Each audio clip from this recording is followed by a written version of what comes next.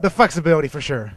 Except for someone who travels quite a bit like me, I can be out of town from the hotel room, and still do my assignments online, talk to my teammates through the technology that's available. So the flexibility for sure.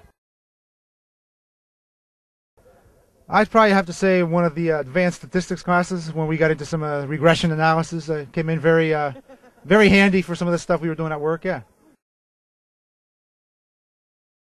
Well, it means a lot because again, knowing that I dropped out of high school when I was 16 and knowing the tough road that I've had to get to this point, it's pretty meaningful. So I feel like I've accomplished something pretty big. I'm the first in my family to have not only my master's but even my bachelor's. So because I didn't take the traditional road to get here, it feels pretty special that I've been able to survive it.